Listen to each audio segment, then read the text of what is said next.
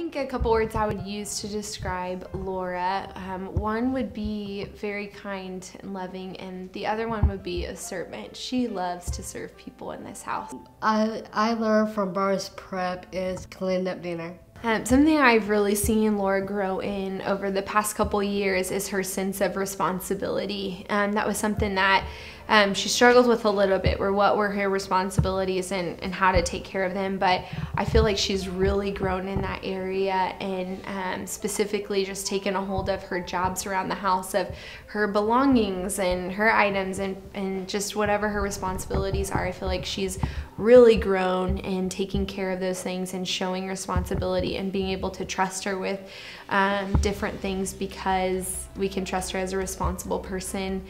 Laura is content.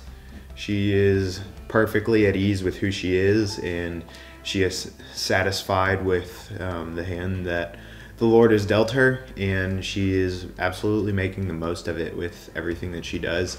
On a daily basis, she is just totally ready and willing to do whatever she needs to do in her own life, and she is ready to share herself, whatever that means, with whoever she comes into contact with. She is unashamed, and she is totally just ready to give all of herself.